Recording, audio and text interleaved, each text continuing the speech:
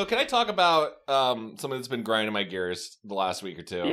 Yeah, just to start it off, because this is I think this is going to be a very positive episode generally. For sure. Let's get some negative. Let's really front load the negativity. Let's balance it out. The vinegar to the honey of this episode is... the salty to the sweet, baby. It'll date this episode a little bit, but like every year I fall for watching the Game Awards. Mm-hmm. Okay. And I know what it is. It's just a big ad campaign. Mm-hmm. It is Geoff Keighley, the Dorito Pope, who I don't know why I can't stand the guy, other than I feel like it was just game trailers and G4 was closing down, and he was like, well, I'm out of work. You know, we should do an award show to honor games, and maybe I just host it? And like, ever since then, it's been years now of this... We should be like the Oscars. Chad. We should be in a big award show. Please tell me that you came up with the name the Dorito Pope. No, you don't know about Dorito Pope? It's a whole meme. It's a whole... No, I don't know. I'm not on the internet. I don't know that. I don't know what that is. Geoff Keighley. I think there's a lot of games journalism, but you guys are just... You guys are just car salesmen. You're not doing any, like... You're not watergating this shit. No. And Geoff Keighley is like, you're just a TV presenter. That's fine. That's a job. Ryan Seacrest is that, right? Yeah, I think he knows what he is, and I think that the show even knows what it is. I'm under no suspicions that people think that this is a moment of high art in any way. I think, I don't watch the Game Awards, but I was excited that they were happening because I was like, oh, cool, a ton of new stuff will be announced. It's just like another E3, right? Well, now it's E3, yeah, especially because E3 collapsed. Mm-hmm. Like, Game Awards was kind of perfectly placed to just take over it, for sure. Mm-hmm. And you're right. I guess when I watch it, there's a lot of we're here to honor games, and this is about positive place, and Geoff started the award show off this year, not bragging about his friend Hideo Kojima like he always does, but instead I gotta say this is a place where everyone's safe and respected. I.e. talking about how 5 of the biggest game companies right now are all coming out to be turned to be monster companies that are just destroying souls. Mm-hmm. But then there's no naming of stuff. There's no there's no calling them out. There's never be Blizzard, we're talking about you. Those are the money people. They can't talk about the money people. And then it's all right, now let's cut to an ad from Ubisoft, which is one of those companies. And then it's I don't know. It just drives me up the fucking wall. I mean, this isn't funny. I'm just mad, and I'm going to show you Doritos Pope, Paul. Yeah, I never heard this. Kevin, I know you want to chime in on this. I also don't watch the Game Awards. I don't know where they're on Spike TV, right? You need fucking cable or something. Is it even on TV anymore? Spike TV became G4. I don't even know anymore. Spike just keeps getting resurrected as a different company. So I don't even know where you'd go to watch the Game Awards. I watched it on Twitch. All right, well, I guess that makes sense. But the problem with all award shows is it's just a place to buy an award for your thing to get some last minute marketing in for your stuff. It's not an expression of merit when they're this high production. It doesn't frustrate me that games didn't have an award show and now we have a crappy award show. It's awards are bad, if I'm being honest. An award ceremony is a cementing of the narrative that an industry tells about itself.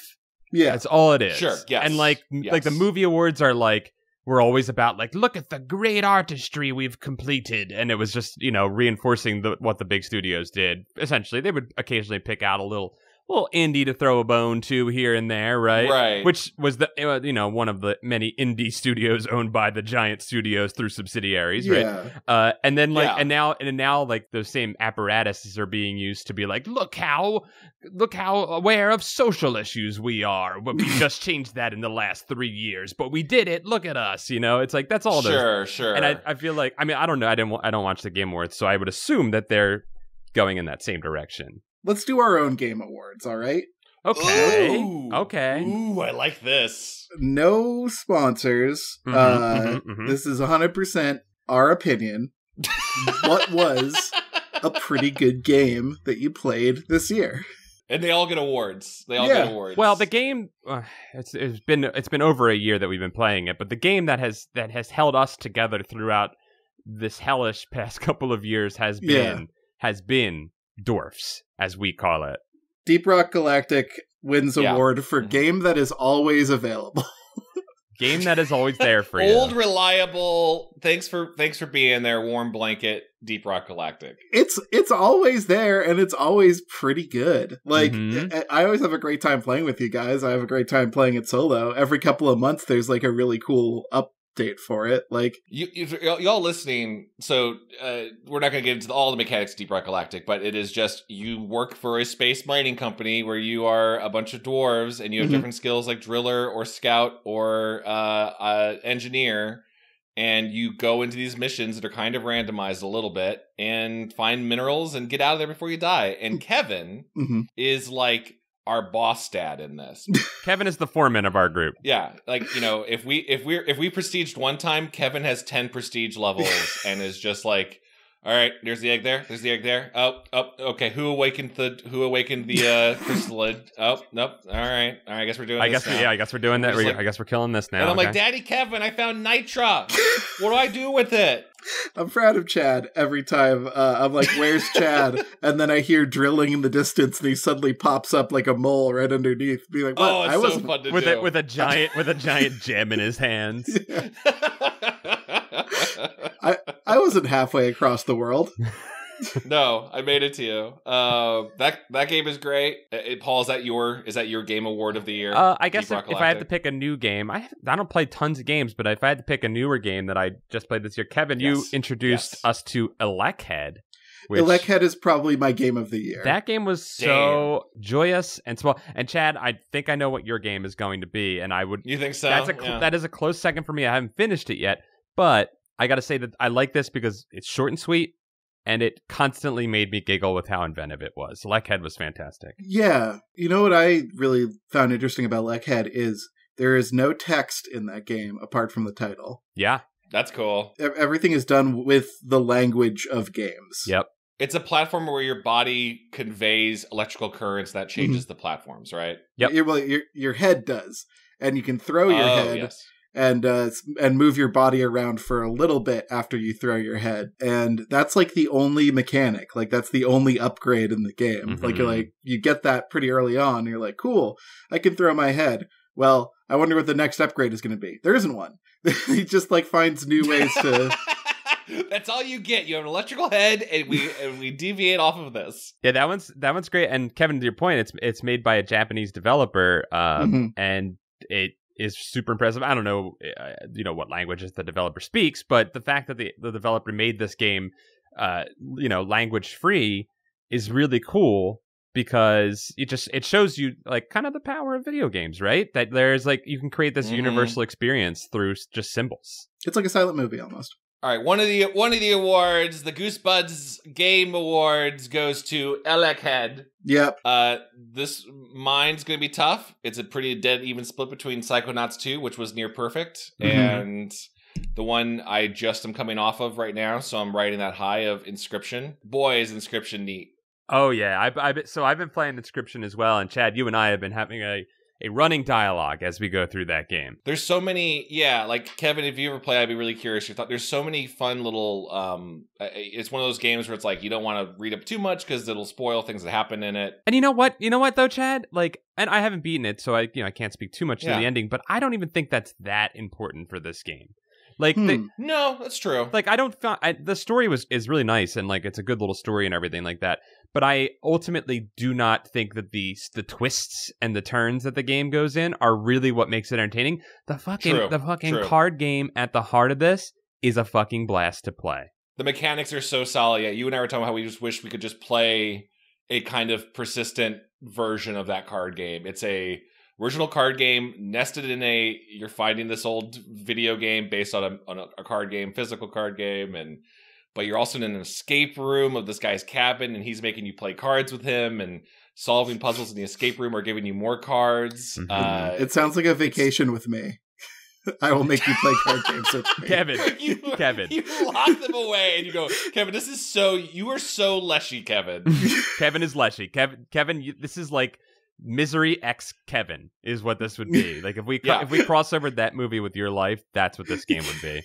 because like Leshy's also playing. You're kind of playing like a card like art tabletop game because you're moving across this map, and then Leshy is like he's your other player, but he's like putting on masks to be other characters. Yep, DMing it, and he's getting really into the lore, and it's very much a great game of pretend friends with Kevin, where Kevin's like, "All right, Chooch is up now, and now we're hanging out with Chooch for a little bit." Love hanging out with Chooch. Miss you, Chooch, wherever you are.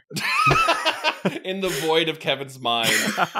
I've been meaning to check out that game. Like, everyone on my Twitter feed has been talking about it, but like in sort of hushed tones, like they don't want to spoil anything. It's more than just a Doki Doki where you're like, oh, that was a cool idea. There's genuinely some fun mechanics. It's a really fun card game. Kevin, you'd love it. It's very Magic, like very like based off of Magic, but then it brings in some of those Hearthstone elements. Like, and I love like I don't even want to like spoil it, but like they bring in like different resources, for like playing your cards, and like it's really every time they add a new layer of complexity to the cards, you're like, oh well, this is just too much. This is just too many. Like, I was happy with what the cards were, and then you start playing it more, and you're like, oh no. Now the strategies have multiplied, and I'm having a good time figuring out what I like to play, what kind of cards I like to play.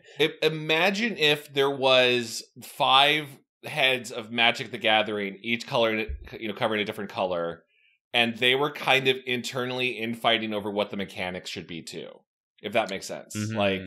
Like one would be like, no, I think it should be more about like counter magic, or I think it should be more like about buffing your cards, and it's really fun to see almost like competing game designs that actually synergize very well together. This is becoming a Camp Goosebuds episode. Kevin, what's your Goosebuds game award go to? I'm just looking at my Steam library to see if there's any other games I really like this year. I still love Pyre. Yeah. Oh, Kevin.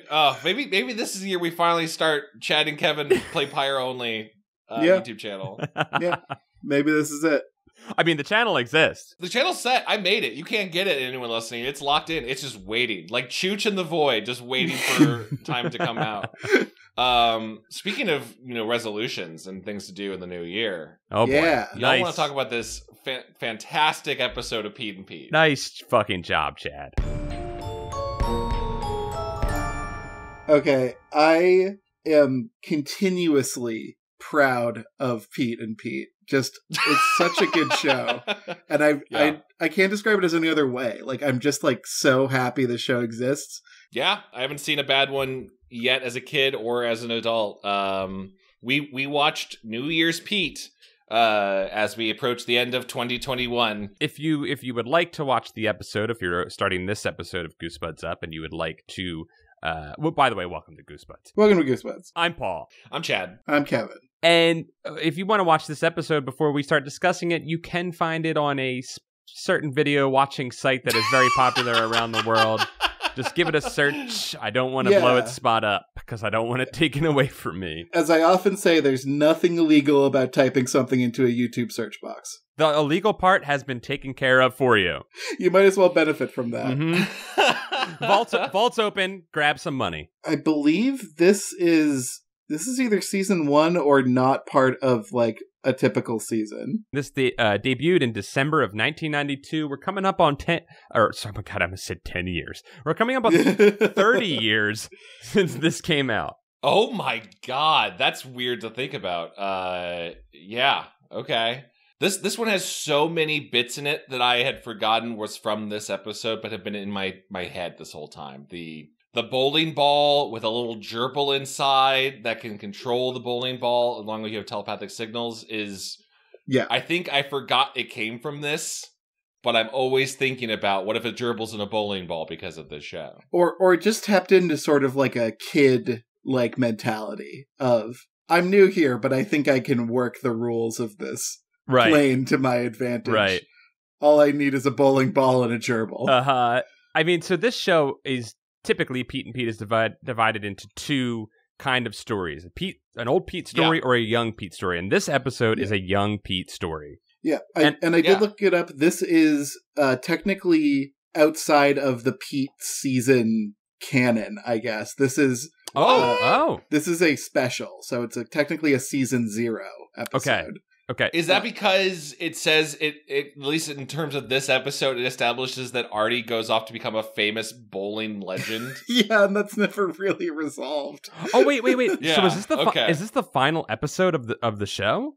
No. Before they made season 1, they made a bunch of different specials. I see. Okay. Nickelodeon didn't want to commit to a whole season. Yeah, I guess this could kind of exist on its own. You don't really need to know. Like, it's not getting into mom's got a plate in her head and right. Pete, young little Pete's got a tattoo that he talks to. This is just a boy with a dream. Uh-huh.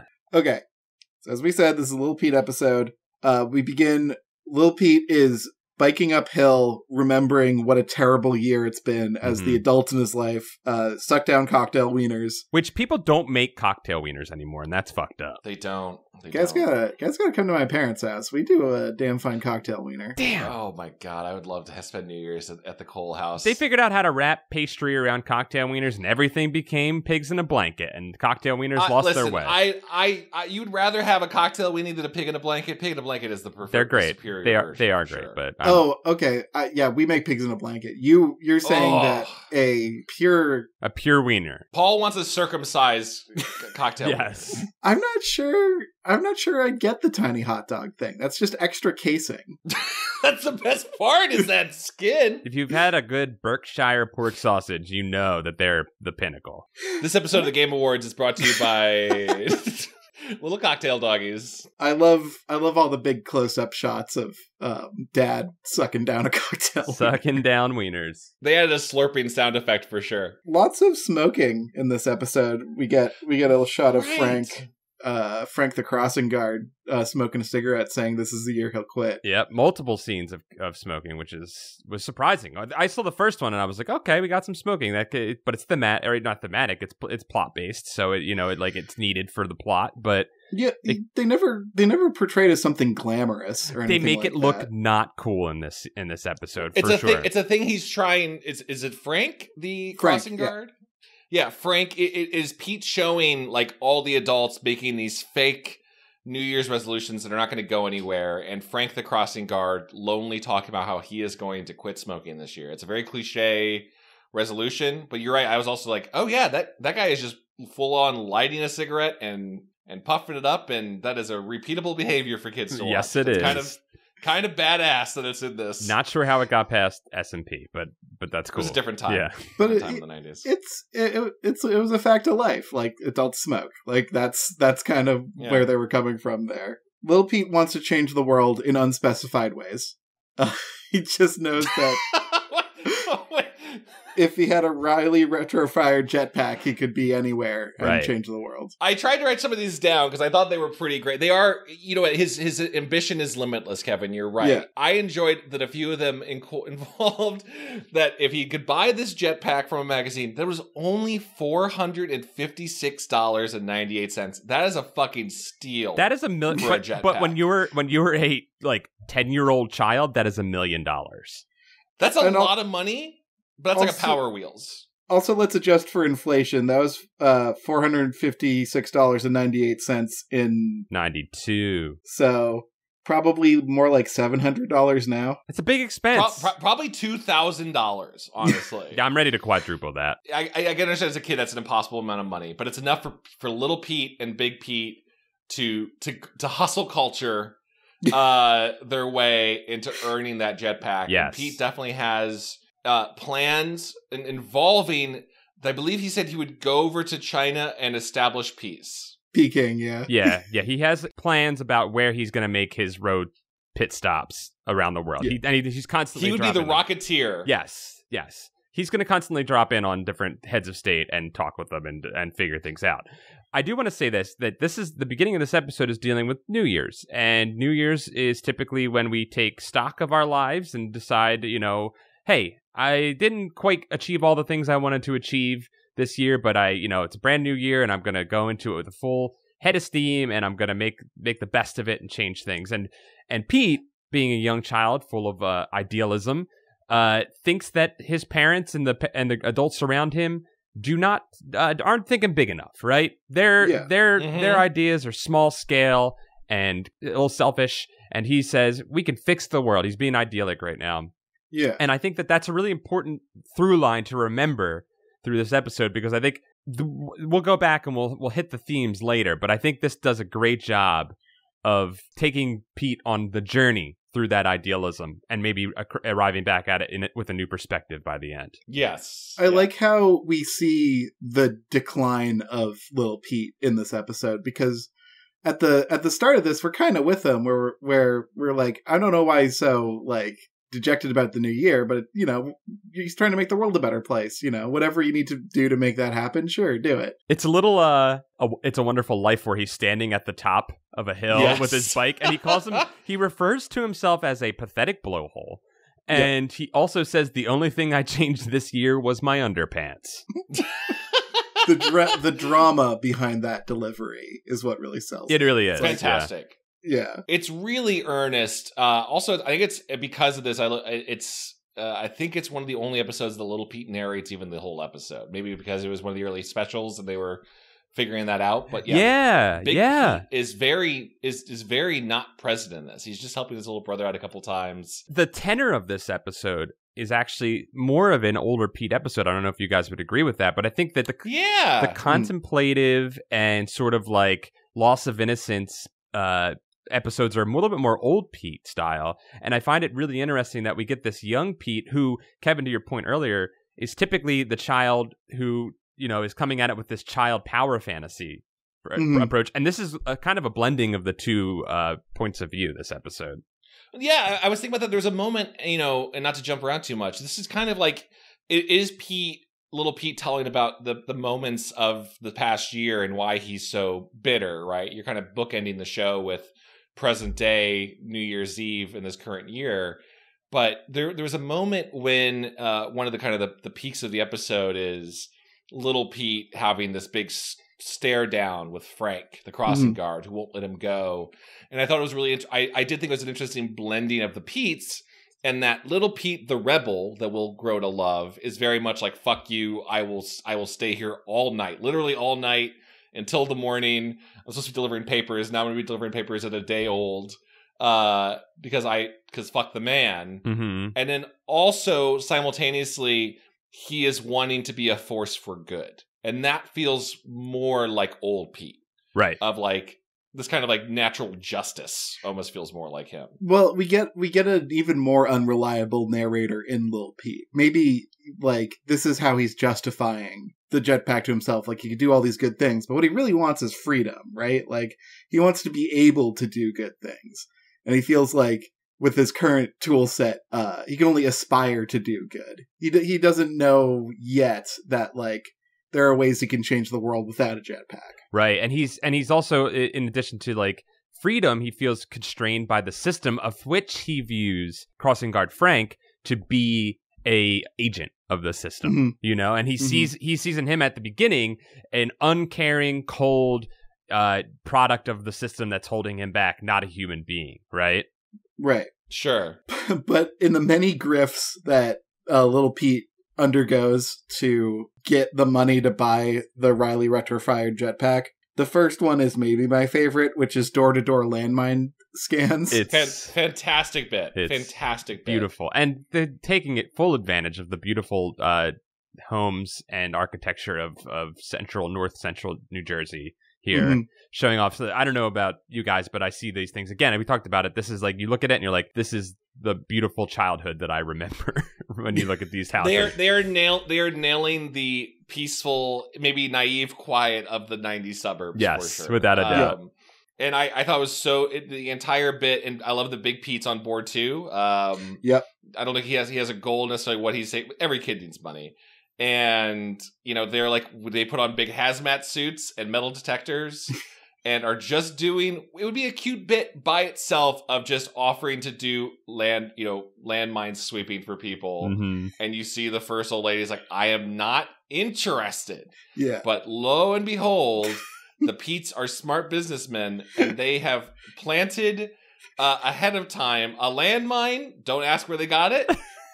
In the yard, and demonstrate by blowing up an action figure also in a hazmat suit, showing this could happen to you. Or us. Scaring people into ordering cleanup. Yeah. And it works. And it works. And it shows how, like, you know, capitalism is in the 90s kid blood. Like, and well, that Kevin, that's the thing, right? Capitalism, and that's what Pete's, like, his idealism to change the world is ultimately already corrupted by capitalism, by his need to purchase what was it called? What was the exact name of the backpack? The Riley Retrofired Jetpack. The Riley Retrofired Jetpack. It's already infecting. It also had submersible engines, which is probably just tech jargon, but it's like, does that mean that fucking bitch can go on? Oh, yeah. That's pretty good. Oh, yeah, it does.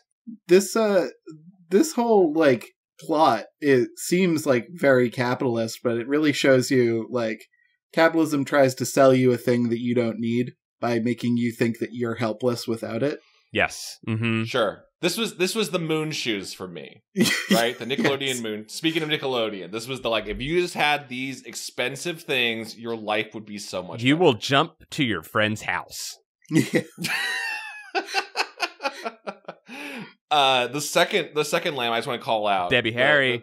They show a quick montage. Yeah, Debbie Harry from Blondie is just having fun in this show. Yep. Like one, I would say, unless I don't know some dark history about Blondie, Debbie Harry seems like one of the coolest rockers of all time, just in terms of her career and what she's done.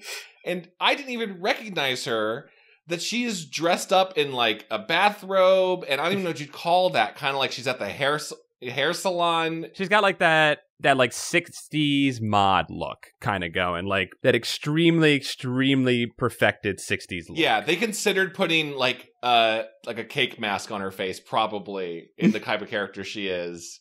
and she is not enjoying it until her little dog steps on a landmine is totally fine.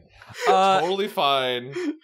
And then after the house, the explosion at Debbie Harry's house, they go to a third house. And they're trying to run their grift. They have the mine planted, and Ellen comes running up, and old Pete sees that she's about to step onto the landmine, thus becoming gravely injured or killed. And he runs out and bravely dives and stops her. Yeah, little Pete says he was sucker punched by puberty. He blames his glands for taking his brother from him. Yeah, the shot of the glands was really, it cuts like a medical diagram, including one that I didn't know was a real thing. One at the bottom of the mark I thought was a joke was called the Islands of Langerans. I was like, that must just be a silly bit. I guess that's a real thing in your body, like a gland, I looked it up. I didn't see that, Chad. I love that. Yeah, the islets of Langerans are a cluster of cells within the pancreas that are responsible for the production and release of hormones that regulate glucose levels.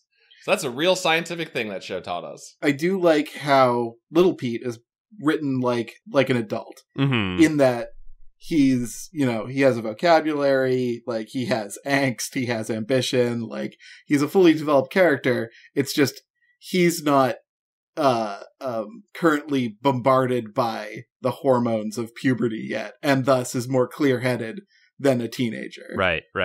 And we can see, I guess, sort of his future trajectory in Artie, right? Yeah. Artie is a character who is unimpacted by hormones, as it is mentioned a scene after the Pete hormone scene comes up. So I'm assuming that he is planning to go the route of Artie and never be impacted by hormones. I'm going to point out that Lil Pete says Artie is puberty proof. I think that just means Artie is an adult. Yeah, that's true. Oh, you think so? That's you think true. It means he just got past it? Yeah. Well, you're right, because Artie definitely does get distracted by a beautiful woman at the bowling alley, so he does have desires. Pete and Ellen have a cute little conversation where Ellen's like, so cute. Thanks for saving my life, and Big Pete mumbles on about how his suit is blast proof. It's got like new tungsten lining or whatever, and Ellen gives him a little kiss on the faceplate of his suit, completely protected from any cooties. That was one of the cutest scenes I think I've ever seen in Pete and Pete. Just them laying by their side, reverse shot through the hazmat plexiglass. Mm-hmm. That is like Wes Anderson, eat your heart out. Yeah. Adorable whimsy. Chad, it's fun that you bring that up, because I was considering that, because we did watch another episode of this show for Goosebuds, which was the Range Boy episode, an old Pete episode. And I felt, and I agree with you, I do think that shot has that same Wes Anderson quality, of which we found a lot of qualities and shots in the Range Boy episode. But I felt that this episode was far more kinetic and a little more, I think when you're doing an episode from the perspective of young Pete, and maybe it's just they haven't fully formulated their style yet, and maybe that's why it's a little more kinetic and a little more fast paced. But I felt like there were less Wes Anderson style blockings and framings of scenes in this one, and a lot more of like quick pans, push-ins with the camera, quick actions and things like that, and a lot more of like just general, like a generally more kinetic feeling to this episode. I do agree though that shot felt very Wes Anderson-y. Yeah, I think the other thing that makes this feel a little more action-y than Range Boy is the fact that this is really like 3 or 4 stories presented almost anthology style. Mm-hmm. Yeah. Yeah, it's if I was trying to like pitch a magical realism show for kids to Nickelodeon, like being like, here's like 3 stories we could do. Like that's a pretty good way to do it. So I also appreciate that. This is the point where Big Pete kind of exits the story as well. Yep. Well, puberty got him. Yeah. Little Pete says, I didn't blame him. I blamed his clans. Such a great line. So many great lines in this. And following up another great line, he has a run-in with Crosswalk Frank. Yeah, he does the Akira motorcycle stop. He does the stop, which is incredible. That's again. Put that in the montage you always do on the internet of like everyone else that does that shot. Put that in Pete. Yeah.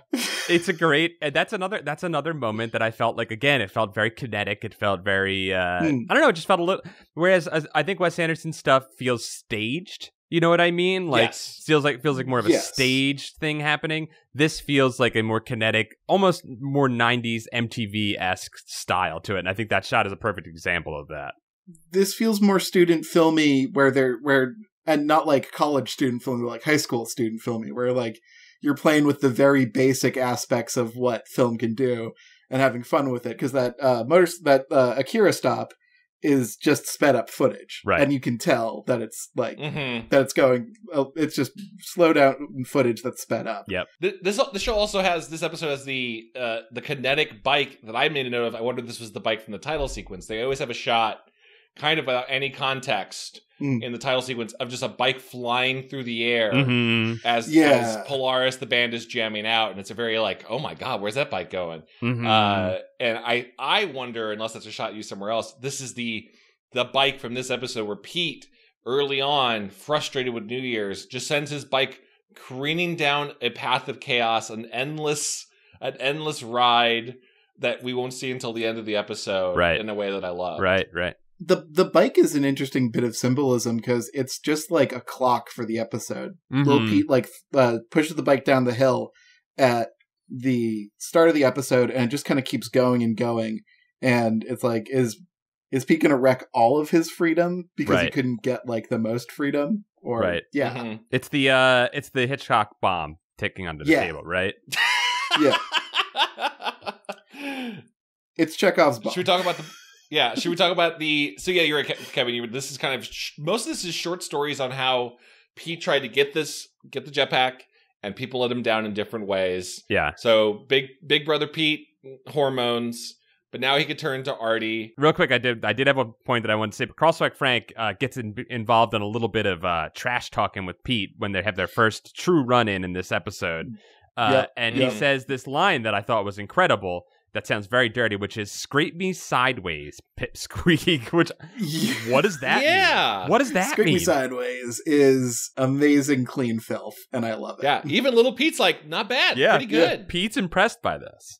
Well, that's the start of their friendship, right? It's the first. It's the first peek through of the system of the system of oppression that Pete views all around him, and going, hold on.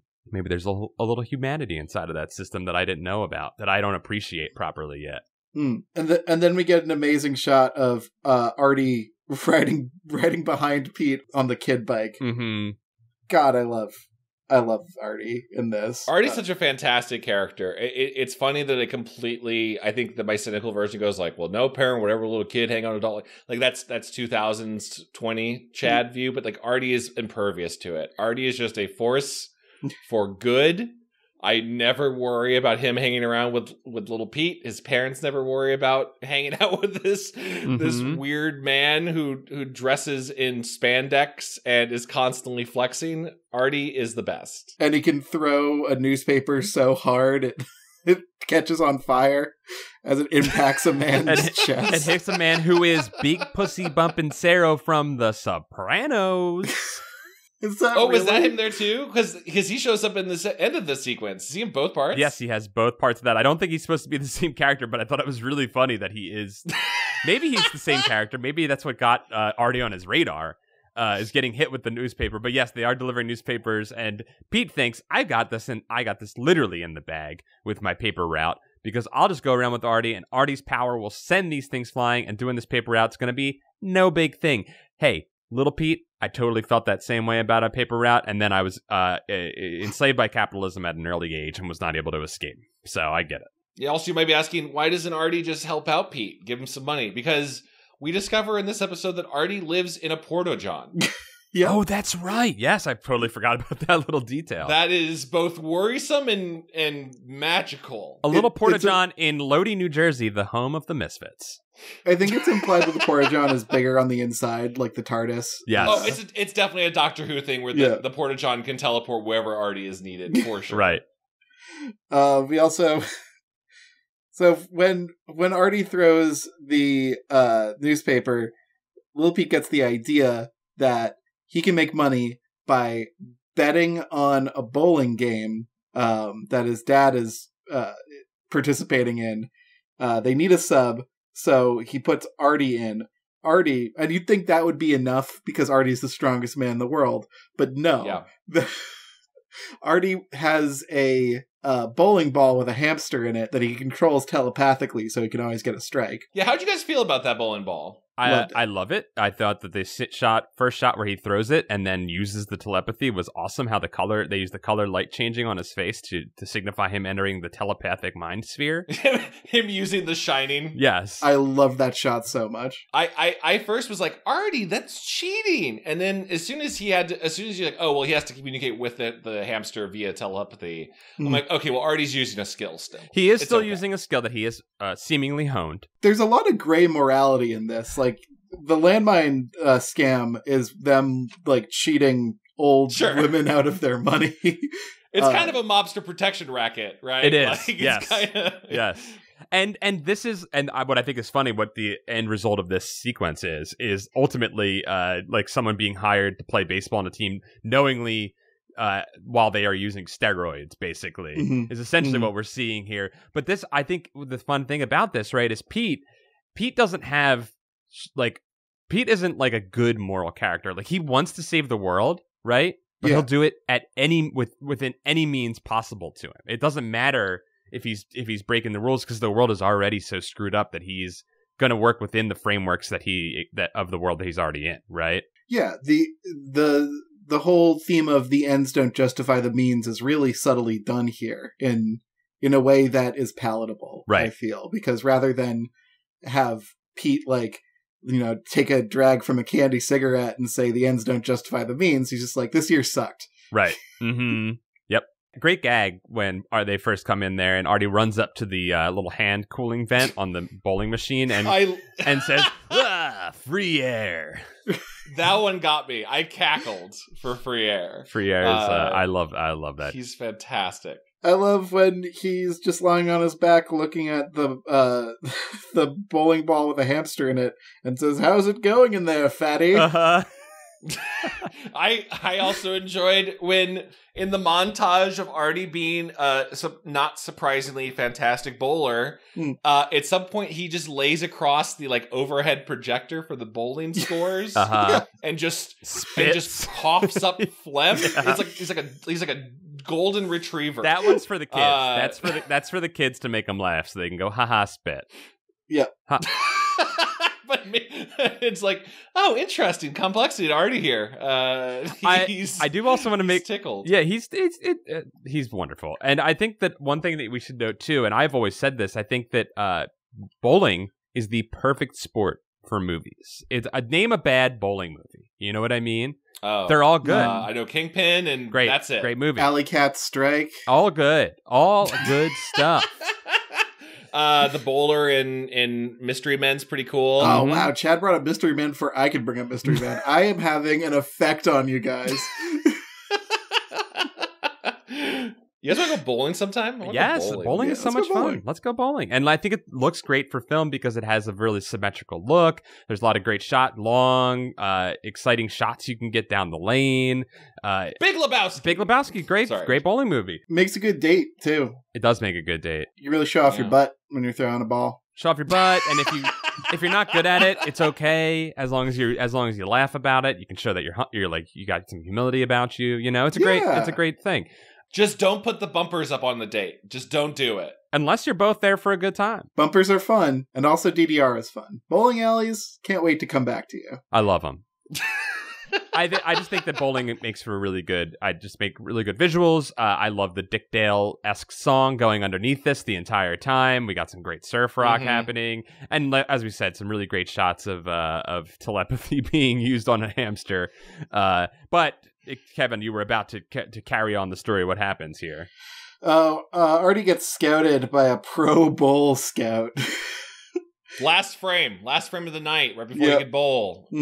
Swoops in. Yep. And that is, what is his name? His name is Big Pussy, Paul? Is that what you said? In The Sopranos, his character's name is Big Pussy Bonpensiero. Love it. Pete's dad's team loses the game. Pete, I guess, loses his money in the bet. And what's worse, he also loses Artie, who is now whisked away to places such as Fond du Lac, Wisconsin, and Biloxi, Missouri. Or Biloxi, Missouri. Oh, and I love the detail that, to add insult to injury, now on his paper route, he has to lug around some sort of deluxe bowling news edition that is just carrying news about Artie's successes across the country. It's the perfect representation of him trying to utilize capitalism to his advantage, or utilize, money and capital to his advantage, and then someone with greater wealth coming in and then and swiping in and stealing it from him. It's great because it happens both with the player, and then the route is ruined by it as well. It's great. This brings us into I guess our final standalone story, which is the crosswalk story. So we return to Frank, where we have the crosswalk standoff, where Frank doesn't budge, and neither does Pete. They have a night where they just sort of stand at the crosswalk, trading insults. Lil Pete tries to intimidate Frank by saying, there are 22 ways you can kill a man. To which he responds, 23, and holds up an ice cream scoop. Love it. Or cookie scoop, whatever it is. Sometimes when you're trying to make a story, you can overthink things, and you're like, I can't just throw in this little bit here. Like, it doesn't make sense in the larger context of the story. Mm-hmm. But sometimes it's totally worth it just to throw in a little standalone bit that's funny. Like, yeah, it's a little like, it almost comes off a little bit lol random, Yeah. Like, and this show can be, I would argue, like a little bit lol random at times, but arguably maybe the beginning of that whole like type of humor, right? Like this is probably the part of the genesis of that type of humor. But moments like this work, I think, because of the amount of heart and obvious passion that are poured into the story and filmmaking of this show. Mm-hmm. And it's also a good way to show Frank as an equal to Pete. Like, they hate each other, but by the end of it, they sort of establish a friendship and then ruin that friendship and then sort of come back together again. Right. Yeah, it's genuinely tragic that he loses Frank's seal of approval. Yeah. He corrupted something beautiful and charged people money. They fit the story of like a romantic comedy into about 5 minutes. The story beats of a romantic comedy into about 5 minutes. So Pete wins the standoff because he tricks Frank into putting down the sign so Frank can tell him the story of why he became crossing guard. Pete gets to walk away because the magic sign is no longer up. Right. And he walks away, the victor of the standoff, and then feels bad and goes and sits with Frank, who says that one time when he was working the crosswalk 11 years ago, a cat, Mr. Boots, wasted on catnip, didn't look both ways before crossing the street and was almost hit by a car because Frank was on his smoke break. So and then he smokes a cigarette, and they're making it look not cool because, one, he's not a cool character, right? Two, his teeth are pretty bad. And he openly admits that smoking almost caused the death of one of his charges as crossing guard, thus making smoking the ultimate villain in his life and why he wants to kick it. Yeah, smoking isn't cool, but Frank's commitment and conviction is admirable. Right. I just want to talk about how much not to go too far away from it, I just loved the visual of how many extras they paid for that shot of Pete holding up little Pete holding up the cross guard, charging $20, and you see an angry old man who cannot resist the force field of the stop. Yep. And everyone is just paying in $20.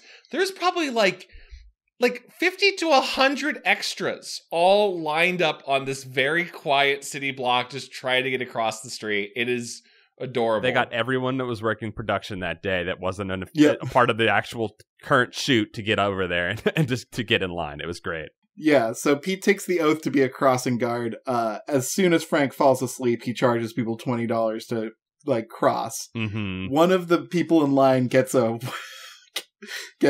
wild hair up their ass and decides to try and run around. A sinister Draco Malfoy's dad man who is evil because he's wearing all black and he's got an umbrella when it's not raining. He has 90s day trader look for sure.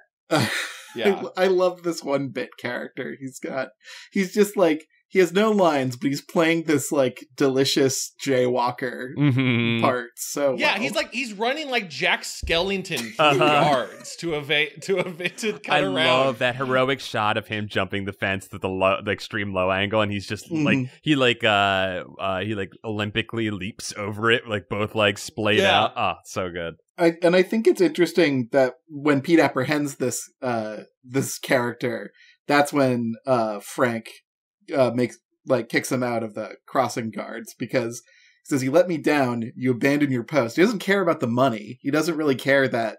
All he cares about is he abandoned his post, and thus the crosswalk wasn't safe. I assume the money is also not great, though.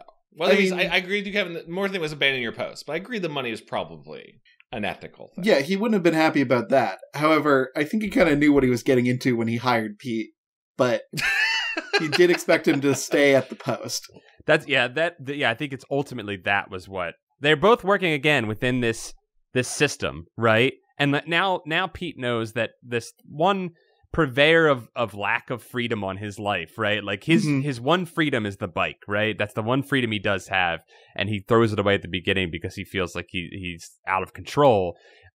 This character has always been an impediment, right? Someone that stops him and his freedom and makes him stay there briefly and holds him up. But now he's been through the Mr. Boots story, led into the fact that this is just another human on this planet trying to make ends meet, and he has a code that he upholds, right? Yeah. He might be working within a system that is oppressive, but he's trying to use that system in as best as he can to make people around him safer. And I think, to your point, Kevin, him betraying ultimately what matters to him the most about this, which is protecting people, is the biggest aspect. But Chad, I do agree there is something about him taking advantage of it as well, which I think again is another instance of the capitalism already inside of the little gnawing thing inside of Pete, where he needs to buy the jetpack that's been planted in his head so that he can fix himself and fix the world. That has infected each aspect, right, of his plan. And here's the thing about Crossing Guard Frank, is that I don't think he's a cop. There are many elements of his portrayal that sort of suggest he's a cop, but he's really more of a bureaucrat, I feel. I think he's a civil servant is how I see it. Right. Yeah, right. Exactly. Yeah. He's definitely painted as cop the first time you run into him, for sure. You're getting cop vibes. But then like you said, as he's slowly revealed and his character is painted out a little bit more, you start to see that he has a moral code that he's sticking by. Yeah. And, what would society be without rules, and what would society be without people questioning those rules? Is sort of the Frank Pete, dynamic. Right. At the end of the crosswalk grift, it doesn't matter what happens to Frank as far as Pete's concerned, because he's got enough money to buy that jetpack now. Mm-hmm. And he sends away for it. He waits I think 6 weeks to get it. And I think December 21st is when it arrives. And when he gets it, it's a leaf blower. He's been lied to. Capitalism has lied to him. Yeah, I thought that was I thought it was interesting. Also, let's not completely skip over a fantastic shot from Pete's upstairs window of the mailman coming and Pete going like, I was maybe a little excited.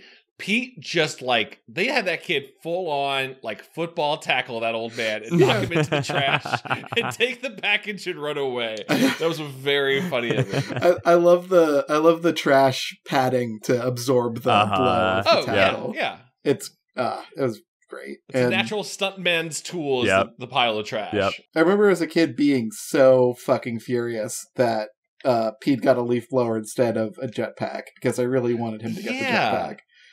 I believe he says that it was a mistake. Yeah. And I wondered if it genuinely was, he would have gotten a jetpack, or are we as older people going, yeah, the whole thing was a scam. They just sent him I think that's it, right? But we know that those things, the sea monkeys and the X-ray glasses, right? We know that all those things were always scams, right? Those are capitalist scams because they were just, making promises, snake oil salesmen in the back of a comic book, making their sales. And I think that's what's interesting about Pete's progression through this story is in the beginning, he's got his idyllic innocence, and he's like, well, we can make this change. I'm going to work with my best friend, and we're going to go out and we're going to make the change. We're going to raise money, and I'm going to get this thing, and I'm going to change the world. And then the natural loss of childhood ruins it for him, right? Just the actual act of years passing by ruins it.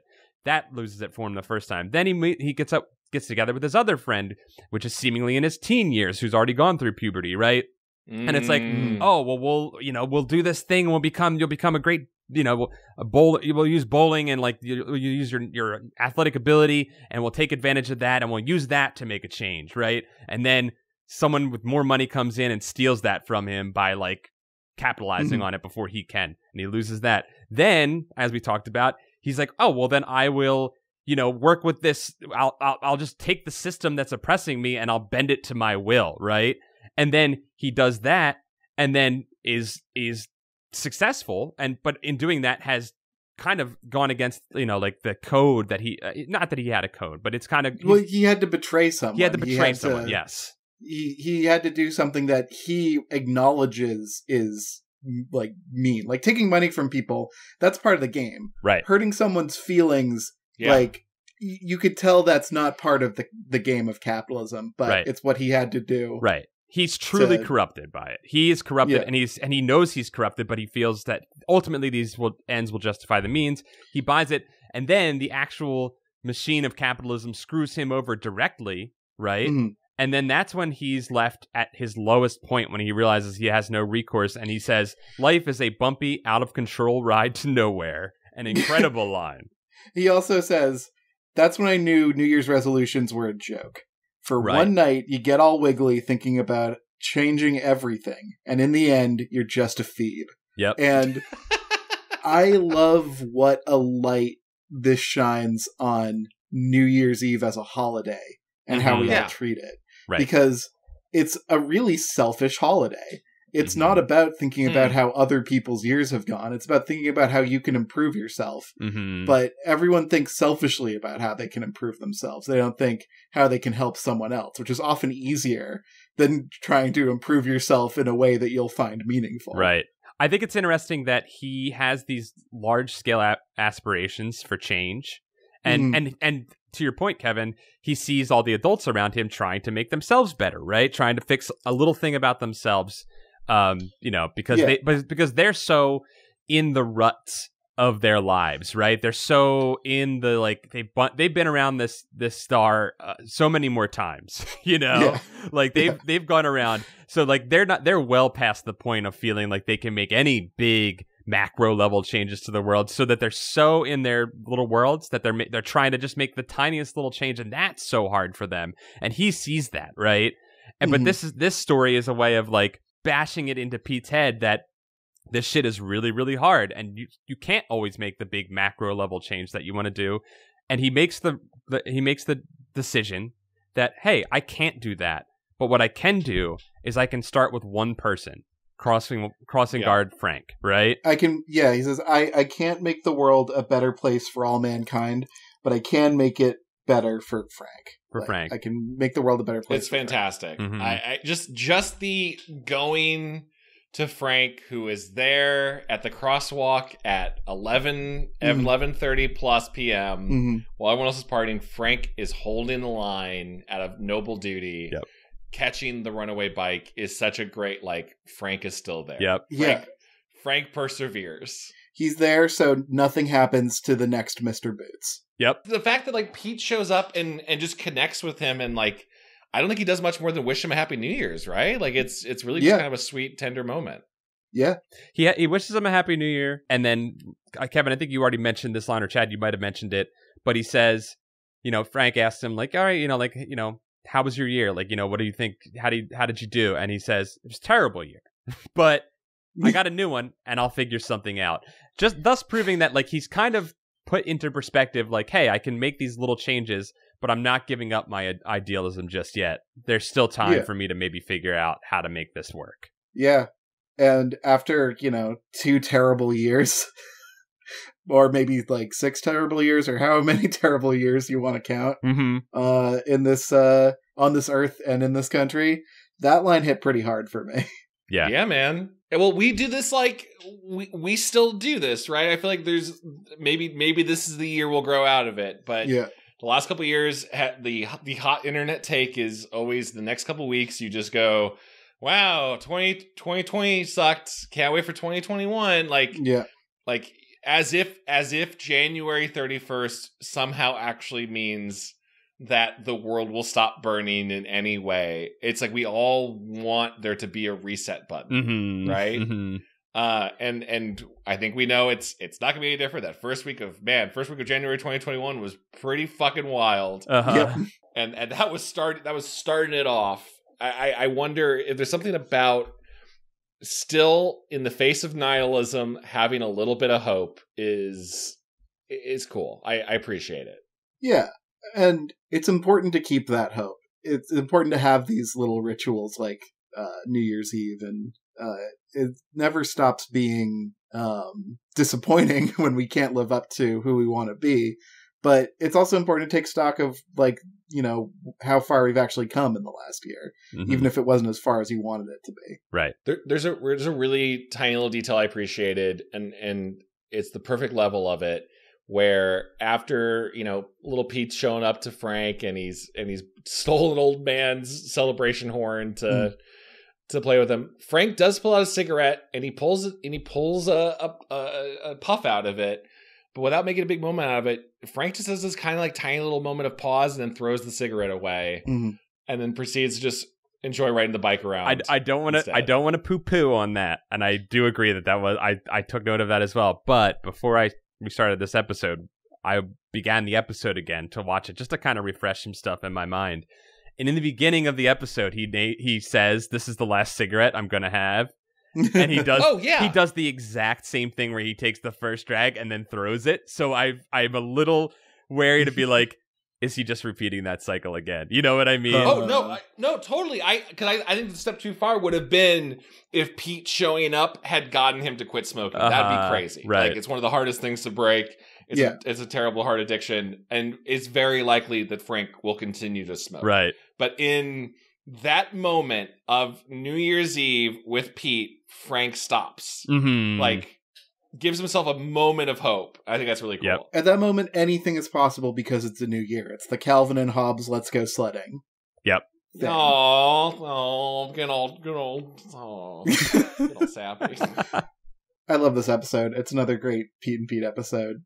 Yeah, it's got so many other bits hidden in there. I think I always forgot this was the bowling episode. The stuff with the jetpack had been burned in my memory. Like, didn't realize it was all nestled here in Pete talking about his previous year. Yeah, I know TV executives are horrible beasts from the pits of hell, but how do you watch this episode and not go like, I'll take a season?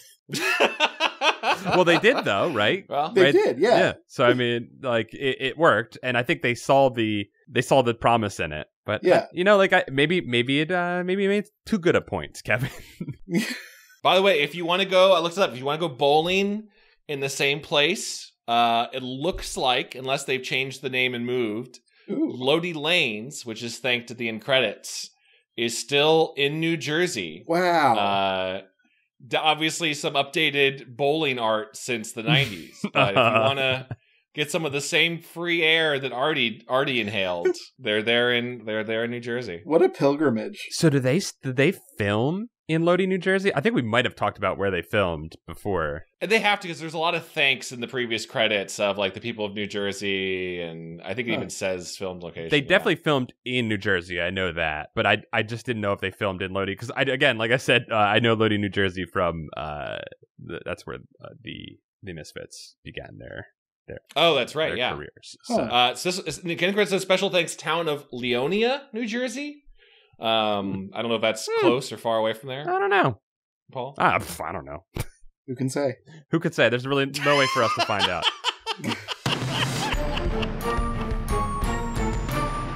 I think that's been an episode of Goosebuds. Unless y'all got any other thoughts on Pete and Pete. I love it. I just wanted to do a little bit of context. I think our first Pete and Pete episode was a year ago when I was a guest on this show. We watched Christmas Pete.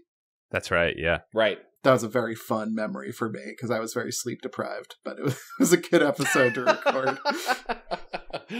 And I know that it might seem strange for this show in particular to review Pete and Pete episodes, since we normally do young adult horror content from the 90s, but I find doing these episodes occasionally, and we're not going to become a Pete and Pete podcast, but I find doing these just sort of like recalibrates me on like what actually good kid literature was like, and I do consider Pete and Pete literature a good story, story for people. Yeah, it's totally. A show that chooses not to condescend in any way, right? Yeah, like they ultimately, like they make every decision they make is because they think it's the funny idea, they think it's the good idea, and it like they don't care about. There is the little randomish type stuff, right? But I don't think that that's there because they're like, well, we need to make the kids laugh here, you know. But let he who is not lulled cast the first stone. Agree. I agree.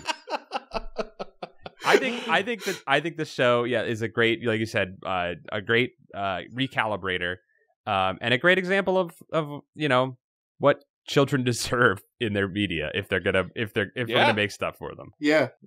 All people deserve shows like Pete and Pete. Mm-hmm. I just love Pete and Pete so much, and I love talking about it with you guys because it's just nice for us to be all on the same page, gushing about a thing we really, really like. It's refreshing for sure. I am very thankful to get to do this show with you all. It's been a hell of a year. Yeah. Not to make this too much of a New Year's episode, but yeah, it's been a crazy 2021. Very thankful to get to talk about weird stories with you all. You boys are my brothers, my friends. You make me laugh, and thank you all for listening to this. This is really cool. And thanks for my first year as a Goosebuds host. Hey! Yeah! You did it!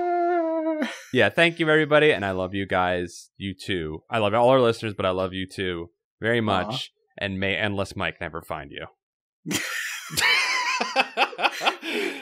If you want to check out more of this show and you want to support it at the same time, you can go to patreon.com/goosebuds.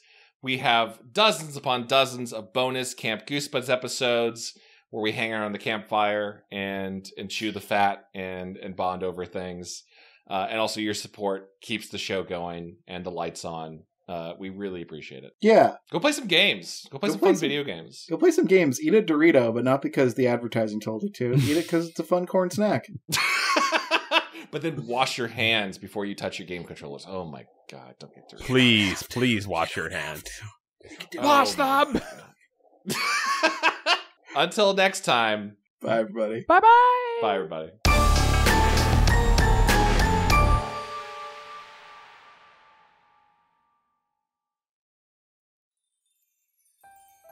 Ho, ho, ho! Merry Namesmas! It's me, Kevin Claus, and my wonderful elves, and we're opening a big bag of names for all the good children. Santa Kevin? Santa Kevin, tell us all the good boys and ghouls that have been in the book of names. Yeah, let me read them.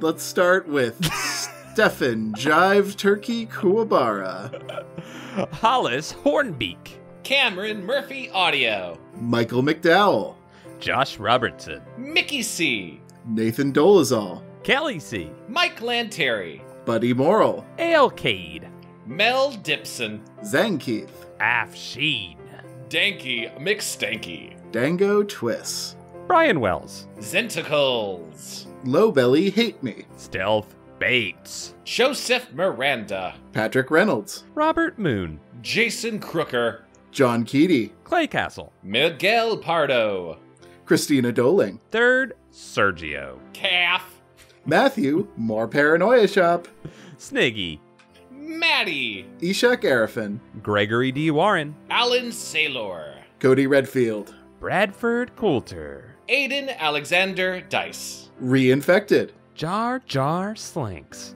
Justin Wagman, Chosen One, Cardboard Walk, Levi Than, Up and Champ, Jonas Engman, Alicia Grafe. Moister, Carl. Hey, Broccoli, pause for a second. I think I get something off my chest. I love Paul. Still love you too, Broccoli. the John D. and Catherine T. MacArthur Foundation. Can't believe we got them.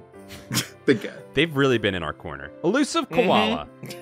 Yanni Markovina. Trent Davis, Joe. Can't believe we got Joe. We can't believe we got Joe. Big. Brooke X. Jesus Christ, Christian Van Skeever. Drew Applegate. Jeremy Lowe, Brian Hobgood. Jonas Blatterman. Zach Connor, Patreon_donator, comma, yo. Joe Spooky Digital Ghost Tierney. Tom Woodham, Paul Grasso. Andrew Jatsack forgot the MO question for Lord Cornwallis, but does hope Chili Dish Gambino includes corn and goes light on the cumin. Still with that. Pretty sure that's how you wanted me to say that last word. Andrew, still Wow. with the anti-cumin propaganda. we have opposite goals for our chili construction because I go no corn, heavy cumin. Heavy cumin. Andrew and I have discussed this. It's okay, Andrew. I am a pro corn. I'm on the pro corn side. Corn's You in would everything. You would be Indiana Yes, boy. it should be. We gotta keep Indiana going. Corn is delicious. Speaking of Oh, corn, speaking of, Lord Speaking of- Cornwallis. Taylor Dierks. Joe Regular Name Scott.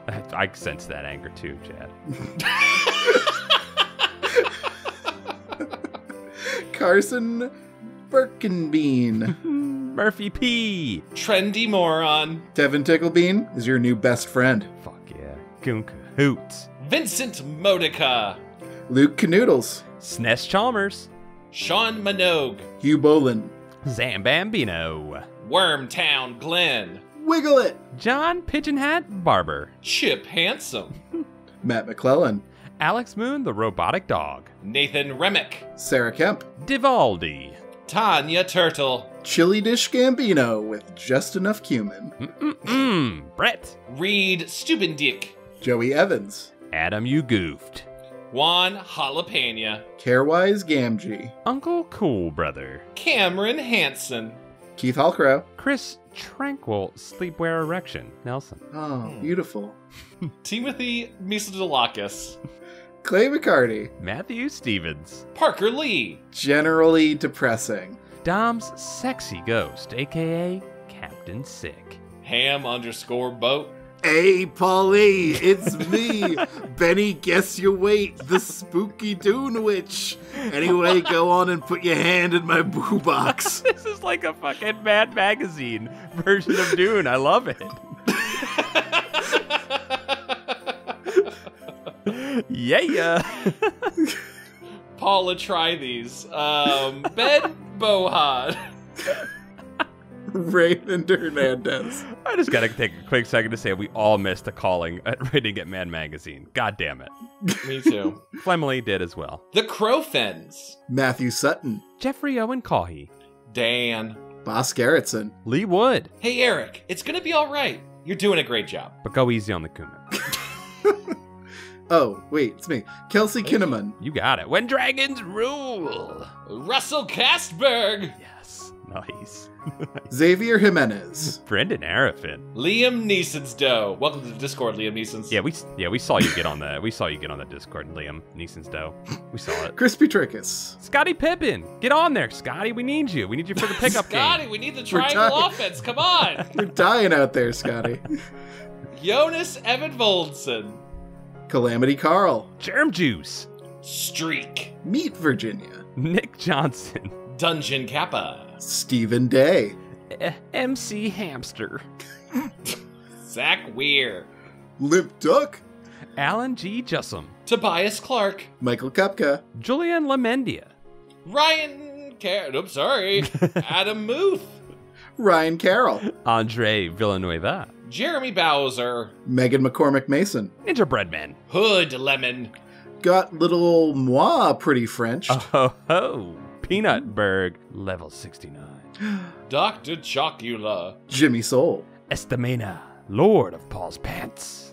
The Davy Boy. Kenny M. Moon Juice. Dr. Diarrhea. Kieran McNamara. Diet Soda. Skelefella. Jackie Ledoux. Coleman Laguza. Lamb Mrs. Hearing. Chris Pittman is a Aww. bone wizard. Aww. Me too. What a good guilt trip to change your name. SSJ Trogdor. A pair of Scots. Levi Kidder. David Gray.